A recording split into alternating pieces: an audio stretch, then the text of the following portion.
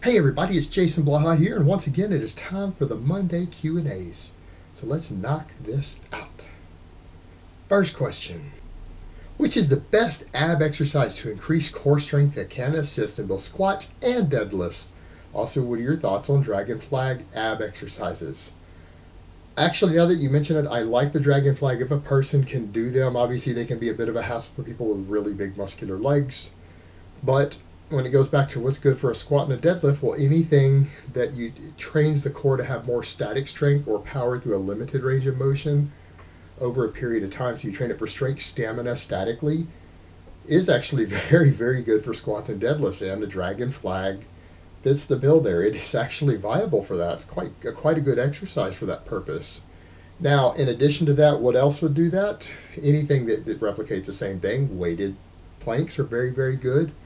Weighted crunches done with a relatively short range of motion can achieve the same effect.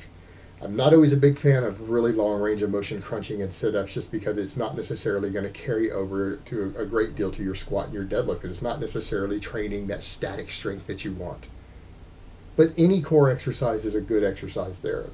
It's just that sometimes people do excessive amounts that aren't necessarily helping them. But anything that makes your core stronger will help you with stability on the squat and the deadlift. In addition to doing things like your squats and deadlifts without a belt, or doing rack lockouts with more than your 1 rep max on the squat, will put a tremendous amount of load on your core and train your whole core and thoracic region for extra strength and stability. And you could even do those with a belt and still get the same effect.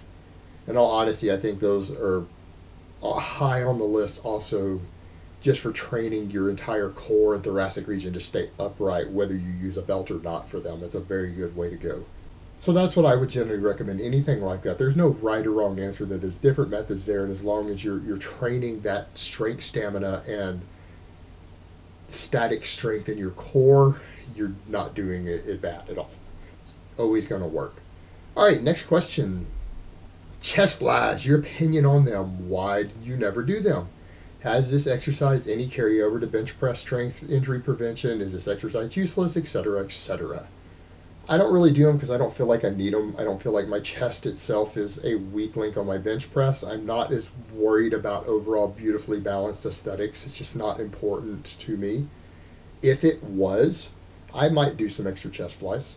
It's just not a priority in my life. It's not a priority in my training goals. I'm a strength athlete. I train for fitness, overall fitness, health, not aesthetics, and I train for athletic performance for my specific sport, which is powerlifting. Now, as far as why I don't recommend them, or do I think they're a bad exercise? No, neither one. For many people, I would recommend the flies. But my view of isolation exercises is about training economy. Not everyone has endless hours to spend in the gym, and not everyone wants to spend endless hours in the gym. So the issue is an issue of how much results and ideal results can that person get, or how fast can they reach their goals with the amount of time that they have to spend in the gym, or that they're willing to dedicate to it. And doing excessive isolation movements and isolating every single body part isn't necessarily beneficial there, even if your goals are balanced aesthetics. In fact, I would recommend that even for that goal, for the overwhelming majority of people who aren't going to step on a bodybuilding stage, isolation movements need to be limited to whatever's lagging. So if you're doing tons and tons of pressing for your chest, whether it's bench presses, dumbbell benching of different angles, or weighted dips, or whatever you happen to do lots of, you should come in and isolate whatever is lagging. Whether it's your delts, your pecs, or your triceps, whatever is lagging the most out of all of those is what you need to come in and exercise with an isolation movement. If your pecs are lagging, then by all means throw some flies in. It will help. If your triceps are lagging, throw some tricep extensions in. But when people screw up there and they're wasting their time with their training economy, and I'm not saying it's right or wrong, it's just an issue of training economy and making the best use of your time. If they're isolating all three of those muscles, rather than just do more compound movements that could hit all three in one set, it's just not good training economy. It's not necessarily making the most efficient use of their time, which is the issue, which for some people is not an issue. And if it's not an issue for you and you like spending extra time in the gym and you don't have anything else to do with your time, then by all means do that. But that's going to change in your life eventually at some point. And when that does, you're going to need to be a little more economy minded with it. So it's not a right or a wrong answer there. And certainly the chest flies might be useless for one person. They might be an amazing exercise for another, depending upon your individual muscle weaknesses and where you are in your development. So they're neither a good or a bad exercise. It's just looking at what's the right tool for the job right now. It's the way you should look at all your exercises. Make your life easier. All right, next question. Can you elaborate on things to consider when one completely replaces bench pressing with overhead pressing? I hate benching but happen to love overhead pressing. How would you program it? Would you use different variations of the overhead press? Thanks. Now for people who are doing this is usually for people who want some sport-specific training, or they're looking for very highly functional patterns that are going to carry over into the real world, whether it's sports or martial arts or something else. That's what they're looking at. They may not like the bench press because, to be quite frank, I wouldn't do the bench press or program it so much other than I'm a power lifter. I write programs for a lot of power lifters. I have to do it in my sport, so do they. And a lot of people who follow my programs are American football players, a very large number of them, high school level, some of them early university level. They get tested on the bench press. They have to do it over and over and over to get proficient at it because they will be tested on it. So we use it for that purpose. But if I didn't power lift anymore and I was just training for general training, I would do this myself. I would lean towards overhead pressing as a primary movement, and then to finish up and develop my chest, I'd probably be doing weighted dips. But keep in mind, weighted dips are not safe for every person. I've covered that in the past. But I would do a lot of variations of the overhead press. If I cut the bench press out completely, I would probably definitely use at least three things. I would use strict press, I would use push presses, and I would use behind the neck presses. In addition to weighted dips to make sure that my chest got proper development and I trained that functional motor pattern associated with it. And it's a good closed chain exercise for that. So that's what I would do personally. All right, next question. What effects can a segmented sleeping pattern have on your lifting and gains? This is subject to a lot of debate because I don't know how much good data we have on this for actual sports performance, muscle gains, things like that. Now, it's fair to say that segmented sleep probably isn't going to negatively affect muscle gains, growth, recovery, things like that, because that stuff isn't as dependent upon REM cycles as it is just downtime, resting, and regenerating and healing while you sleep. Because you get to a point as soon as you go into sleep, your body usually shuts off your voluntary movement. It makes your body lay relatively still. You move a little bit in the night, but it's not as much as you would think you do. Your brain actually paralyzes you for something like 90% of that time. So that's really what matters there. The thing is that segmented sleep can dramatically affect cognitive function, particularly memory can be very negatively affected because those deep REM cycles that you get from continuous long sleep is what helps or reorganize your memories and store your memories better, and it helps you with memory retention and acquisition. So that's really what you lose the most from segmented sleep. I'm not aware of any real data showing that it's going to hurt your gains, but it's fair to say those other things are important too, that if you don't have a healthy mind and good memory and cognition, you're not doing yourself any favors in life in general, which may end up negatively affecting your lifting and gains. So segmented sleep isn't perfect, but it doesn't mean you shouldn't be taking naps. If you need extra naps to recover from training, by all means do them. You're still getting rest, and that's going to help with muscle recovery and growth. All right, next question. The TV show Dr. Oz has been proven false in terms of advice given, but are there any current airing television programs in the US or UK that provide honest, factual ways of improving health, general fitness, and strength? Also, you never really talk about it, but do you enjoy any television shows yourself for learning or entertainment? You know, to be honest, I don't keep up with regular television. I use Google and other things and recommendations to find shows that I want and download them and watch them on computers or watch them on the TVs after the fact. I happen to love a lot of shows like True Blood, Game of Thrones. And then we've also been watching, my wife and I, Grimm, Lost Girl as they've come out. I happen to like South Park. My wife doesn't like it. So we watch various shows after the fact. I don't really watch them live, so I don't keep up with what's on TV, and I haven't done so since the late 1990s. I went home and threw my television out. I ended up getting another one later to play on like a PlayStation 1. But I threw my television out when I had a university professor who had a PhD in psychology explain to me and showed data research that chronic television, watching live stream television, actually lowered IQ, and I didn't want anything to do with that. So I went home and threw my television out. And I haven't really watched live television since the late 90s as a result of that. I download things that I want to see and watch them after the fact and keep them on hard drives. So I really couldn't tell you. I don't keep up with that. I don't know what's on popular television outside of good shows that are related to the niches and genres that I personally enjoy.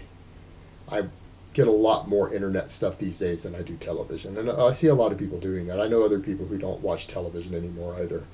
It's a matter of time, I think, before the internet just completely replaces live television. And so, no, I simply don't know of any fitness or health shows at all. I've never heard of any that seem to be good at all on television. So I have nothing to recommend there, bro. All right, next question. Hi, Jason. I watch you religiously. Why, thank you. And can I get an amen? And have grown to trust your advice as being sound. My question is, I will be turning 40 this year. Well, it's not that old. I'm just turned 38.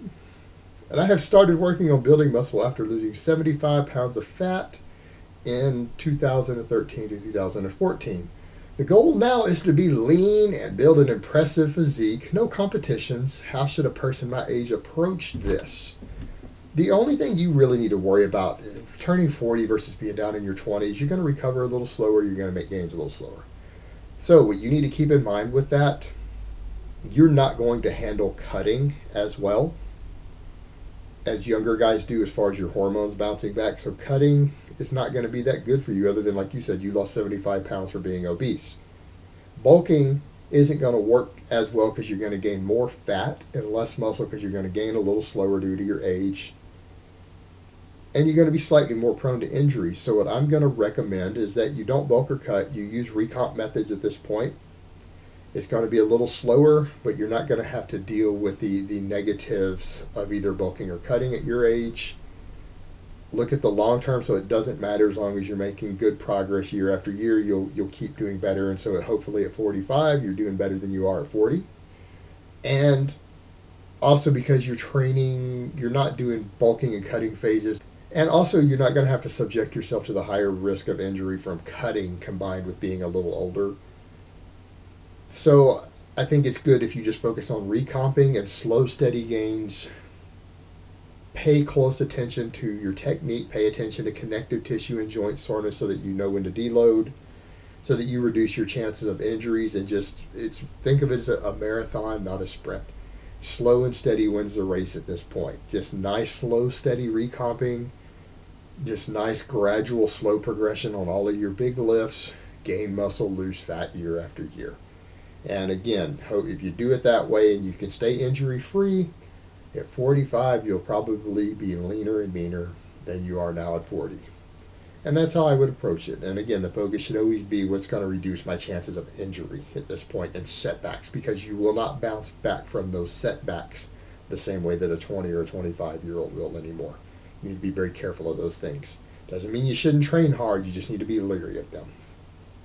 All right, next question. How can I replace glute ham raises if there ain't no GHR at my gym? Well, if you don't have a glute ham raise, you can't really do them safely. I love the GHR. I personally don't have access to one at the moment. If I did, I would do them all the time.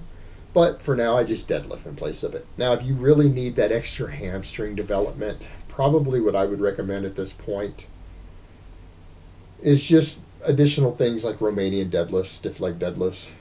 That should get the job done for you.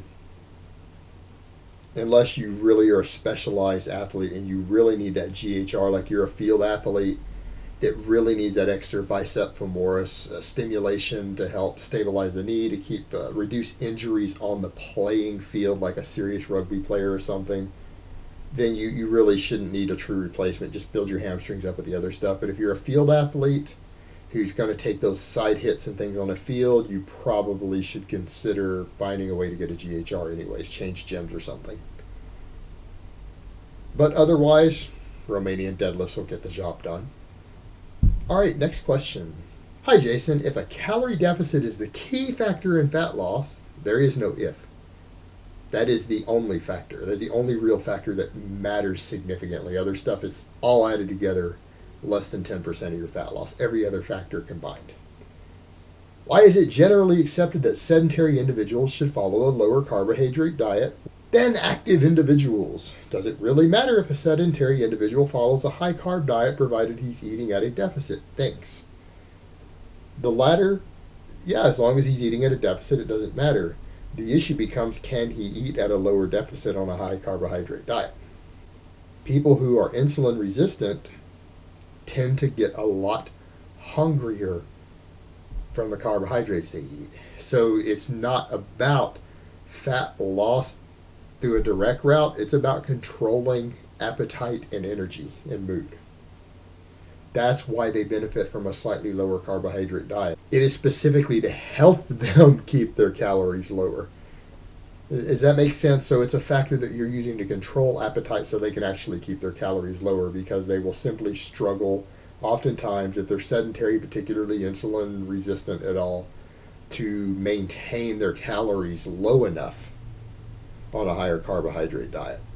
But there can be a lot of other individual factors involved. We can't just say because a person is sedentary that they're automatically going to be highly insulin resistant and they can't do a high carb diet successfully. It's just that for a large chunk of the population, it can be very problematic unless they're eating exclusively very, very high fiber carbohydrates, possibly, and completely unrefined stuff as much as possible. They might get away with it, but for the rest, it can just be problematic, and that's generally why it's just an appetite control thing. All right, guys, that's really all I have to say on that today. I hope it has been informative, and I will talk to you guys next time in part 2.